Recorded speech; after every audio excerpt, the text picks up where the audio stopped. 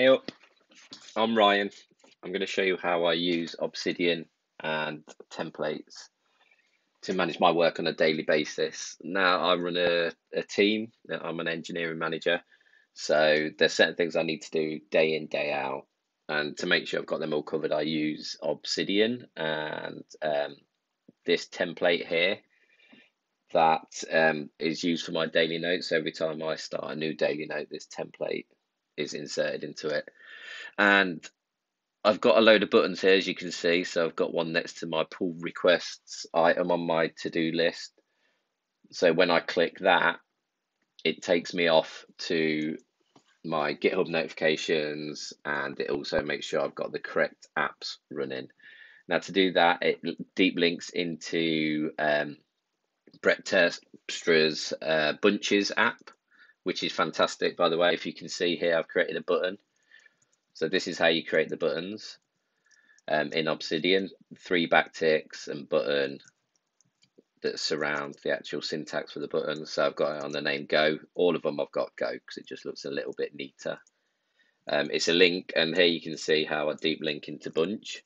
There's this URL scheme that Brett's come up with, and it's dead easy to use. So what happens here is when I click this PRs button here, it launches Bunch, and the bunch is the PRs. And look, if we look here, I've got pull requests here.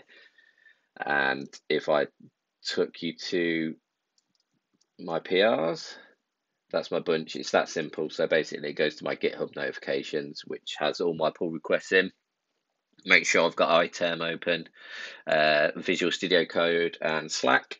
And similarly, like I use it for other things. So like my emails, that'll open my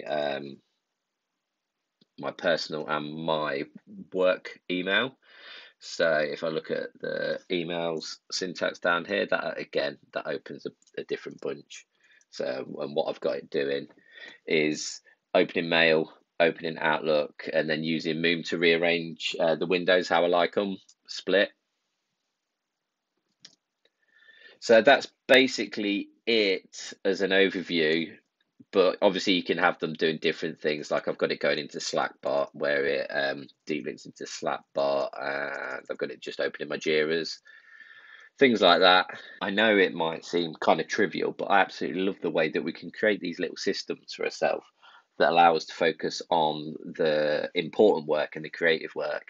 And little things like this, they all add up. And I can rattle through this work that I need to do day in, day out, and then focus on more on the coding or running my team and stuff like that. But anyway, I hope it helps. Catch ya.